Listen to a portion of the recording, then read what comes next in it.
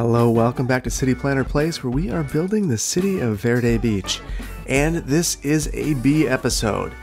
Every now and then, after releasing an episode, I look at the comments and see that I've made a significant error in judgment or in planning.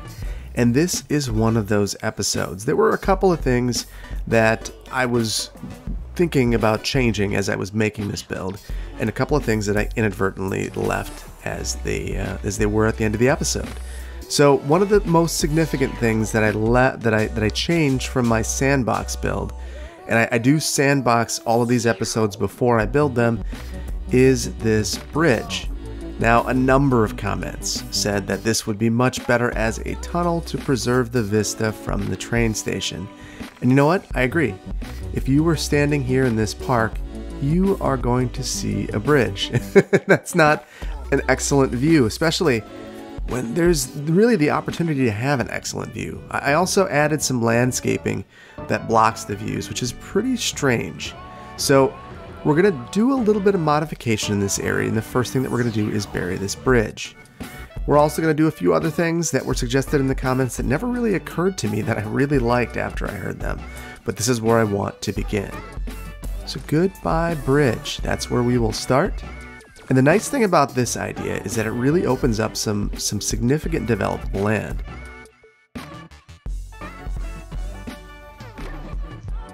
Okay, so one of the suggestions that was in the comments that I really appreciated was stretching out this tunnel to make it a little bit longer than it was going to be. So I'm gonna do that in this particular build. Now I'm gonna need to reconfigure the road network a little bit here, but I think it's for the best. So what I'm doing here is just trying to make sure that I'm not intersecting at this particular junction. I don't want people crossing the road at this particular point. So there is a lack of symmetry between these sides, and I'm not all that concerned about it, to be completely honest with you. The thing I'm more concerned about is the lack of pedestrian connectivity in this area. It's a little bit of a hike. There are a couple of things that I could do to improve this. One of them would be actually adding that connection here. I am concerned though that if I add that, people are going to cross right here. That might be a risk worth taking though, so we are going to add that quick connection. Okay, so we had to use some eminent domain to make this work, but it worked out okay. So I'm much happier with how that turned out. So now, if we're standing in the park, let's check out the views that we're getting. You can see that they're obstructed by some landscaping. So why don't we sit back here and eliminate some of the obstructions? So that helps out quite a bit. This little plaza here, it looks centered to me when I'm looking at it, but I think it's shifted just a little bit.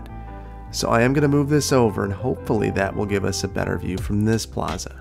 Yeah, now when we're looking, we can see the ocean, I guess, unless we're at street level, in which case we can't. But we at least have a view of something. So it's not perfect, though. One of the other suggestions that I really liked was actually taking this botanical garden and moving it. Now, I understand that this is a visual obstruction potentially, but I think I'm going to move it over here. So we're going to call a mulligan on all of these properties. And what I'm thinking is I don't want to necessarily extend the park in a formal way, but informally, we are going to make this connection here, and we'll eliminate these paths. So we at least have some visual continuity through this area. Now with that, there was a suggestion that I make this a one-way couplet. And I really like that idea because if you look, we don't really have another north-south collector through this area. And even that said, we are really lacking a lot of east-west connectivity in here. You kind of have to circle around. So being able to have a good north-south connection, to be able to choose this east-west connection, I think would be really valuable. So we're going to make that change now. And I am going to use tree-lined roads, which was another suggestion brought up in the comments that I really liked.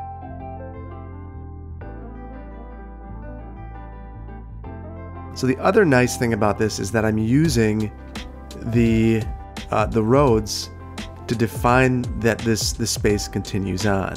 So we are going to just leave this empty here, landscape it, and really, I guess we could extend the park. Why not? There's no, actually, interestingly, the park is already there. So all I have to do is landscape it. I don't think we're going to do much beyond that, though.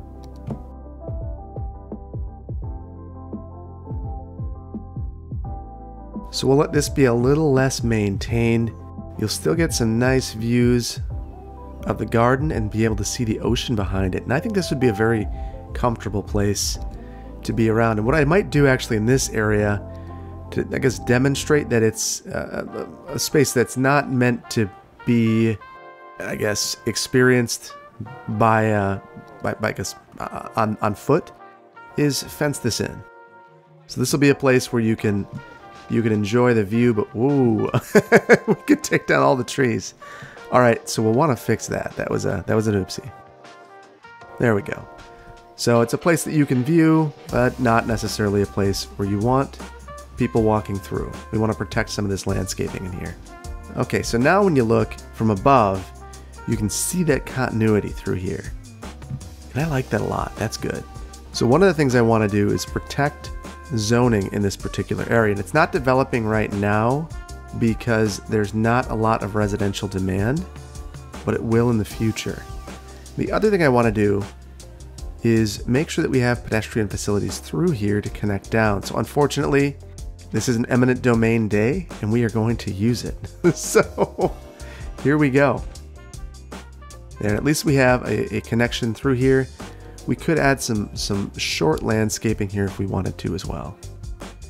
And I think to cover up some of these imperfections that we're seeing with the terrain heights, that might be the most appropriate way of handling it. Ooh, that is really tough to look at already. I don't want that at all.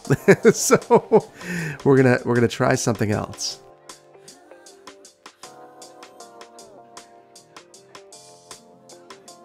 Okay, so what I've done here is tried to use similar landscaping to what we've used in the park. Kind of a visual cue to harken back to the park to show that this is one place. So I really like this improvement, and I think it's going to make this feel like a cohesive neighborhood. Now, I don't know that there's a lot that I could do to soften that landscaping, but I'm going to give it a shot anyway. If I can't soften it, it's not the end of the world, but if I can, just a little bit, it will improve the aesthetic so much. And you can see, first of all, I have no soil, so let's go back to the ocean and dredge some up.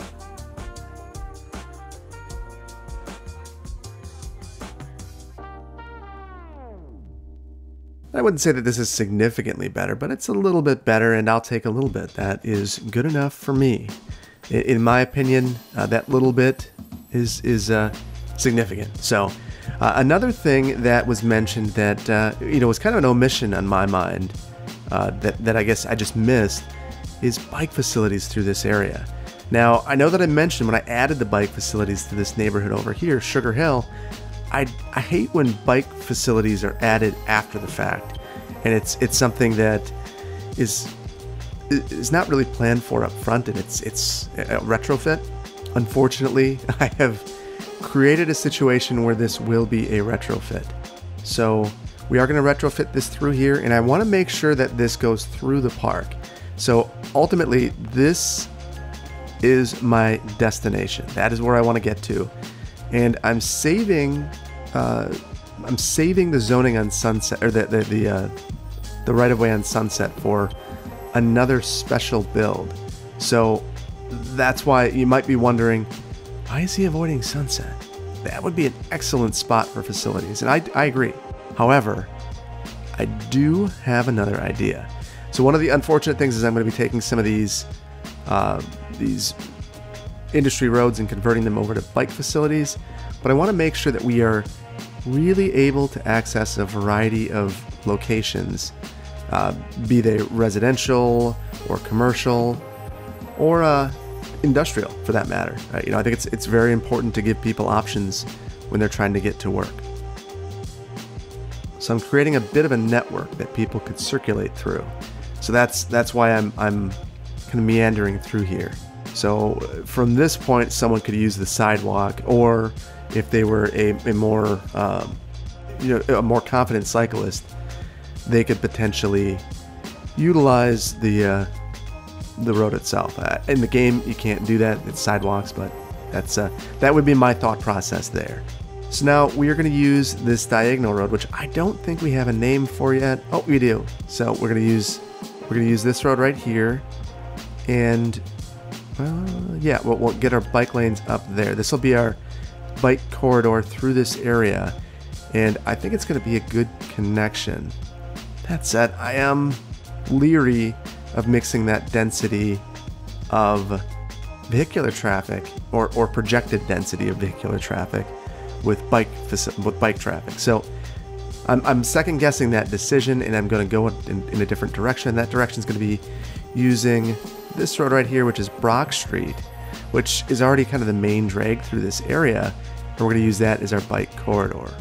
So I know that we placed a number of uses in this area that are really important to this area, so that's going to make this an even better corridor for the bike network. Perfect. And I might as well extend this into this residential neighborhood over here. There aren't many other active transportation or alternative transportation options in this neighborhood, so I do want to add that. And a suggestion that I saw in the comments that I really liked was adding a dog park near this elder care facility, and I really think that's a great idea. Let's see, dog park, sorry. So the idea here would be that the elderly individuals that live here could walk dogs, have dogs, and use them as comfort animals, and I really think that is a fantastic idea. So putting this right here, not only is it good for the neighborhood, but it's good for the elderly people who are over here, and it's significantly nicer treatment than placing them near a warehouse, as I've done in the past. So I think it's a win all around. Next, and this is probably the thing that's been grating on your nerves as much as it has been grating on mine, I missed a little bit of zoning over here. A little bit. That is what it took to make this look a little better. And with that, we're going to call a mulligan on the turn I took with the street. First of all, I forgot to rename it. This is Ocean. This is one of the most prominent roads in the city. It's river to ocean. It goes all the way around. It's probably the longest road in the city at this point. The longest continuous. Oh, Founders Park. Info booth burnt down. Repair. So, I don't think I've seen any other fires today. Just that one.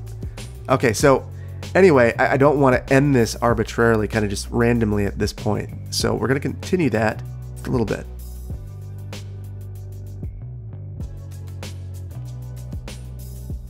Okay, so let's get this street renamed. I think we have the Ocean name over here. We will carry that through all the way to our Veterans Memorial, and that will be the end of Ocean. So that's much better. We will again need to, unfortunately, level some buildings in this area.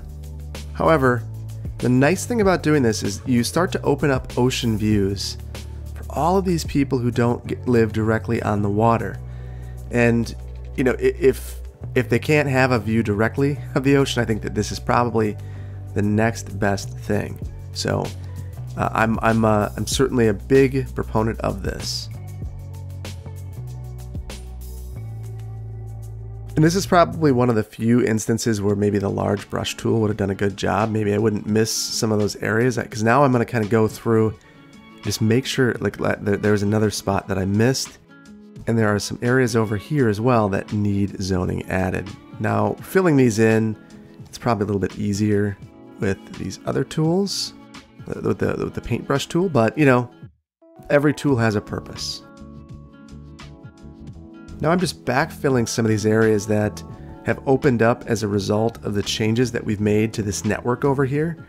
And again, similar to what I did over here, even though I'm leery of people crossing at the underpass, I think it's important to have that pedestrian connection. I probably should have done this prior to adding in this zoning, but I didn't, so we will mulligan it and make a fix. Okay, I like that a lot, but here's what I don't like. When you look through here now, there are significant areas without landscaping. Let's turn off the zoning so we can take a look. They're just these areas that are completely void of any sort of landscaping. It's not because it's undeveloped, it's because of the zoning block configuration that I've created. Now I purposely left this empty so that I could add landscaping, but I haven't done it. So in this particular neighborhood, I do think I want to do that. And the other thing I want to do is I'm going to modify a section of this Randall Point. And I want to know in the comments if you prefer this sort of configuration. So I'm going to start out with this. So what I'm thinking is we have these great park paths that are self-leveling and have some amenities built in. So if I use these instead of the standard paths, we might get some nicer looking connections. So I'm going to add this through, and then we're going to go in at street level and we'll see how you feel. Okay, so you see that these paths are quite a bit more level, and in my mind look a little bit nicer. They almost look alley-like in my mind, which is kind of a nice amenity. What I would ultimately like to do would be to spend some time in a detailing episode going through these and just really making this feel, each one of these little pedestrian alleys feel like a place. So I'd go through and I would add some landscaping through here. So something like this. So as a pedestrian, this would be your vantage point. You'd have all of these, really tall towers. Look at that, how well this block frames that view of this, let's see, office skyscraper. That's a very great name. So this would be something that I would carry through basically every block in the city that has one of these pedestrian facilities. So let me know in the comments how you feel about this. Do you like this? Do you think it's overkill and a little much? I could see this going either way, but I think some of the areas that could benefit from this the most are probably over here, particularly near in the club district, where we've got some real wonkiness going on. I mean, this is bad. This is so bad I can't leave it. I can't get this close and look at it and go, it's fine, because it's not. It's not fine, and Fitty wouldn't be fine with it either.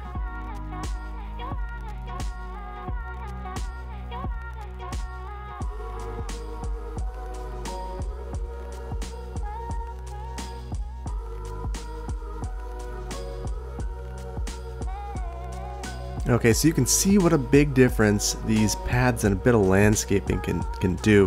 That said, it's not a process for the faint of heart. I probably should start working this into my normal building workflow. I just get so into building massive places that sometimes I lose track of how important the details are. I think that's part of that's kind of a personality quirk of being a planner, not an architect. I think an architect would probably spend all of their time right here, and a planner is right about here. So, and here. So, that said, that doesn't mean that that's right, and I need to spend more time on this, or maybe I don't. I'd like to know how you feel about that. So, that said, last things I want to do, there were some roadway issues that I did not remedy, and then we'll do that landscaping. The roadway issues are really that I didn't set the priority on this road, and as a result we have some issues. So let's go through here. We'll adjust these roads. We'll make this a priority road. We'll make this a priority road. Ooh, interesting. So maybe that's why there's a little bit of this that is not actually Sunset. Interesting. Okay, so now it's a priority road, and I can go through here and modify the junctions.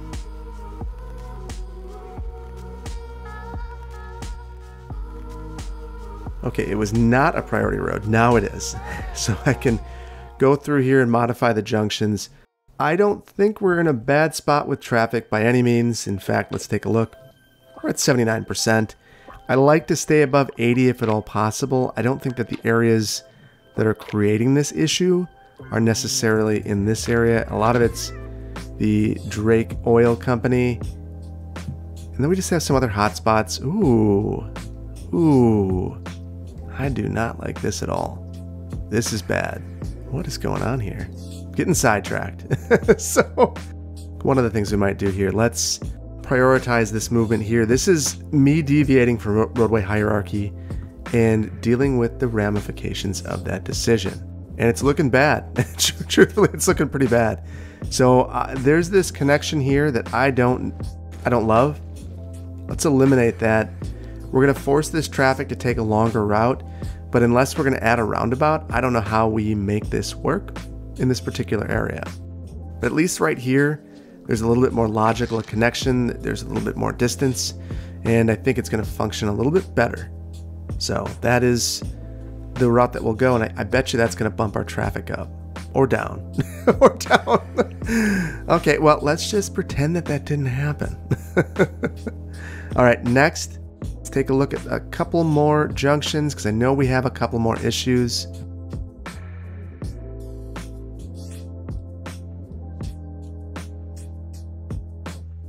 Okay, so we have priority here now, and we can make this a more attractive route by doing this. So we have a stop sign on this junction here, and I don't love it. One of the suggestions that I got was to kind of make this whole area a roundabout, and I think that's interesting, but I still kind of like the idea of placing a roundabout around this particular rock. That said, removing that stop sign and just kind of letting things flow seems to be working. That's not safe, so we're not going to do that.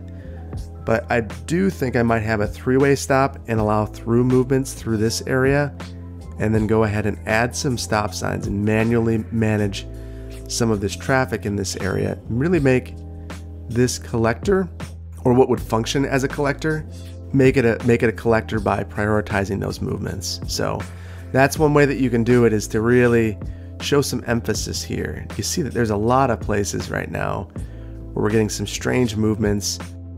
And part of this is, if we've made this a collector, we shouldn't really have those buildings focused on this road. So turning it around would do a world of good.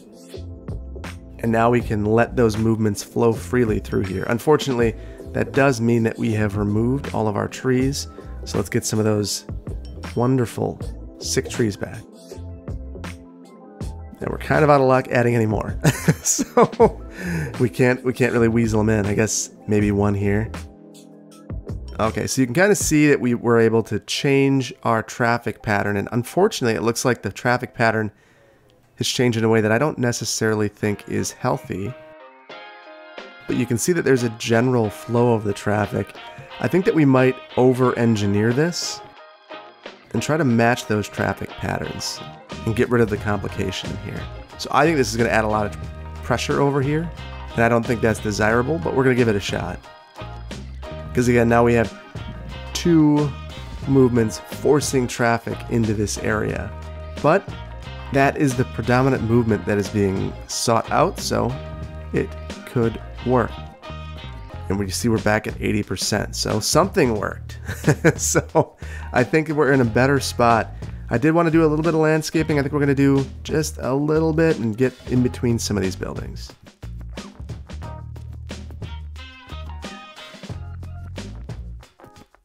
Okay, so I think I've adequately demonstrated that the tree limit in the game is meant for me. And just this little bit of landscaping, you can see it popping up in between buildings. In my mind, it makes the city feel so much more complete. As you can see, that these are, you would never see a neighborhood where there's just no landscaping unless the neighborhood's brand new. But these neighborhoods would have new trees planted. And, you know, for things like this tunnel, you would fully expect this to be a lush, landscaped area. So why not have that landscaping? It doesn't need to be perfect. It just needs to be there. You know, and truthfully, having perfect landscaping might feel pretty unreasonable. So with that, I'm pretty pleased with the changes that we've made. Again, we have that vista through the park. It is gorgeous. I love that. That is wonderful. Let's take a quick look before we go at transit. That was something else that was mentioned. So we have 150 riders here, 274 there. One thing I just realized that we want to do before we go is get bike facilities to the train station. So why don't we have bike facilities that kind of go along this ring road? Really emphasize how important transportation is in this area. There we go. So now we have a really nice bike network in this area to get people over here. We could probably make one more connection. I'm just going to keep this episode going. By the time I'm done with this, I'm pretty sure this episode is going to be longer than the episode that it was based upon. So that is the way things go, I guess. Oh, and no park fee here. We need to absolutely not have a park fee, and no fireworks. We don't need fireworks. Maybe we want to advertise it. I don't think that this isn't going to be a park that levels up a ton. We do have enough entertainment for the next level, but I'd be really shocked if it goes beyond that.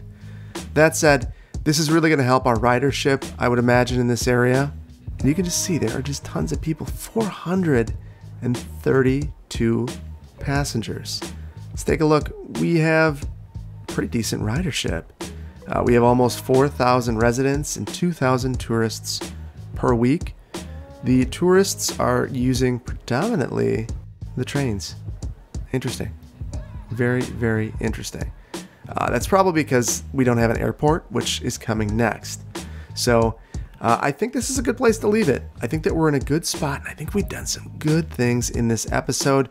Still a lot more to do, but we've made progress and we've fixed some of those issues. So thank you so much for joining me. I hope that you like this little B episode. If you did, please hit that like button. If you aren't subscribed to my channel, please consider doing so, and hit the notification bell if you want to know when I release new videos. I sometimes randomly drop them like I do in this one. If you want to talk with me about this, consider joining me in the Discord server. I'm in there almost every night, and I'm there to chat with you. Just feel free to send me an ad. And I do want to give a huge shout out to my Patreon supporters. They help me produce this content, and I appreciate their support. And I want to thank you for watching this. I will leave you with a brief city tour. Thank you so much. Bye-bye.